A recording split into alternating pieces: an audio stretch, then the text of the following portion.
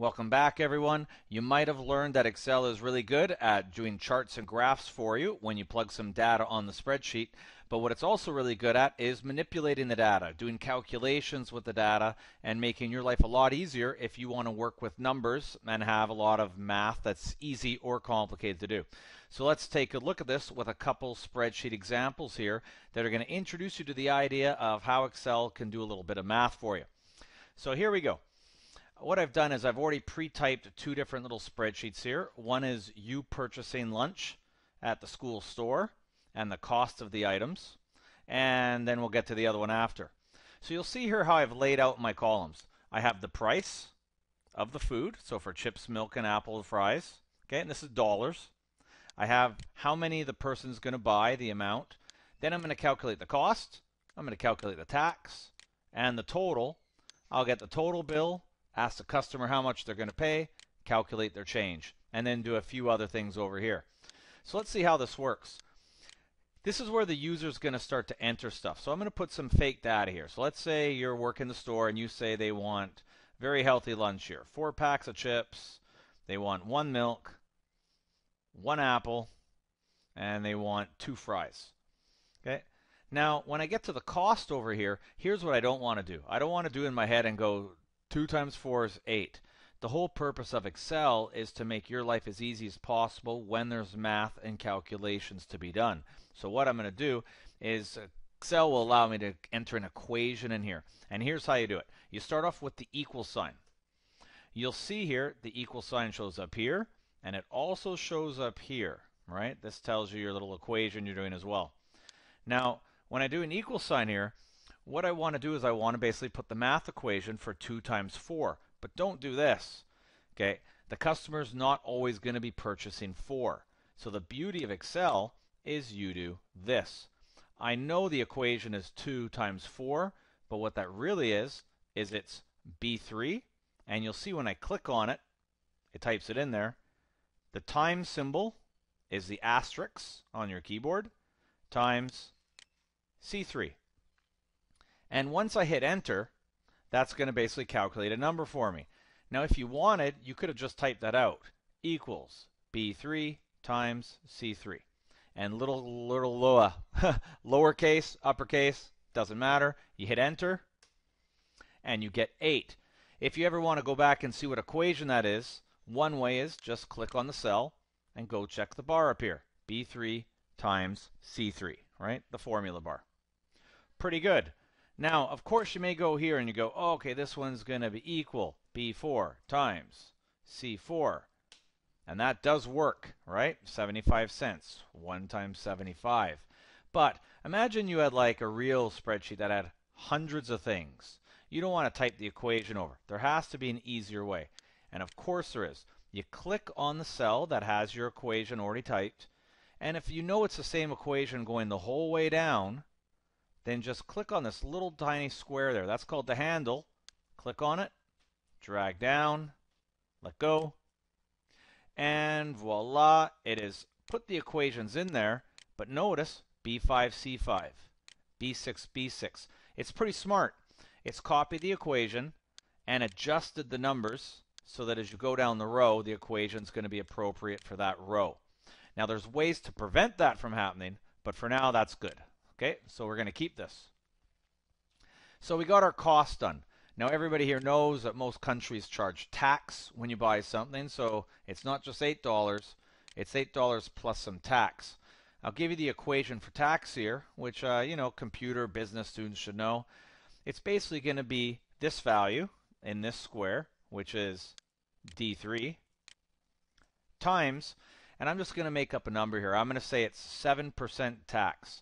If it's 7% tax, percentages, if you're not great at math, that would be 0.07. Right? You move the decimal over twice. So it's always a very small number, right? Point something. That's it. Hit enter. And I've got my tax, 56. Yeah, 7 times 8, 56. Looks right. Always check your numbers, right?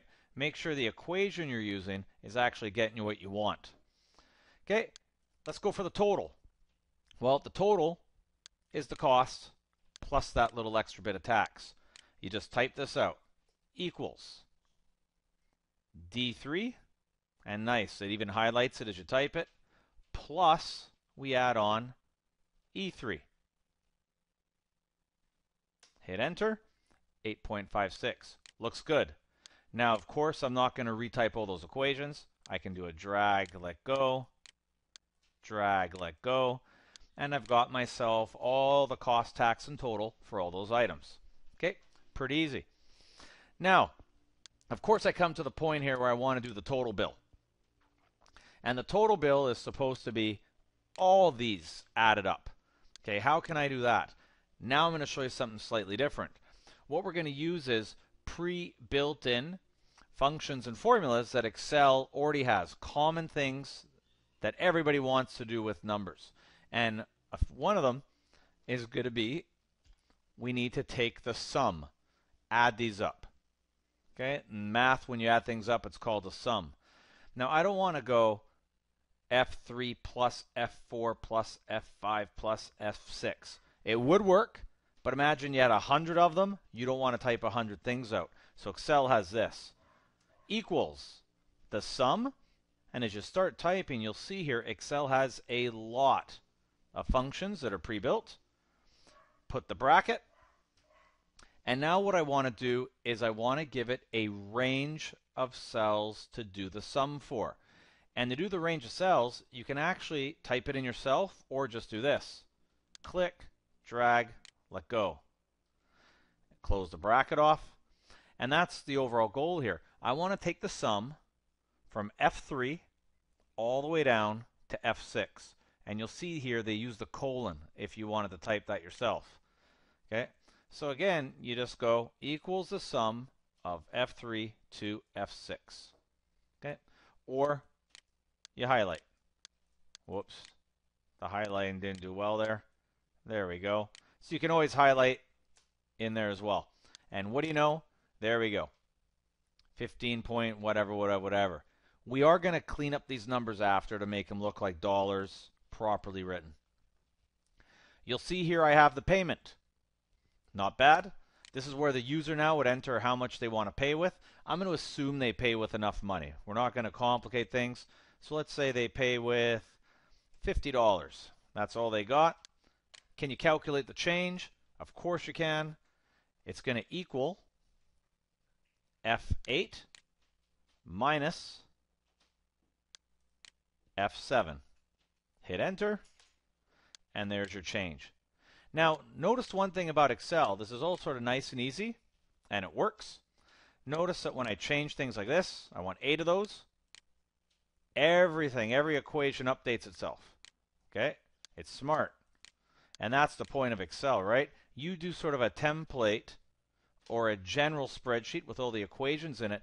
You can now reuse this for the rest of your life, changing the numbers and fiddling around. Okay? Very useful. Okay? And it wasn't that much work to do either. Now, when we did this, we had typed our own equation in. When we did this, we typed our own equation. When we did this, we typed our own. When we did this, we used a function, okay, a pre-built one, sum. I want to give you one or two of the other popular functions that exist there. How many items did they purchase? Well, I just want to add up these. So this would be the sum of C3 to C6. Where did they spend their most money? I'm actually going to do this one in the next video. We'll actually leave that at this right now. That's your little intro, but that's your first equation video. Okay, it gives you an idea how to start doing some of this stuff. Thanks for watching. In the next video, I'm going to walk you through this one here, which will do a few more. Averages, most papers delivered, least papers, how many people actually were delivering their papers on their paper route. We'll save that for the next one. Thanks for watching.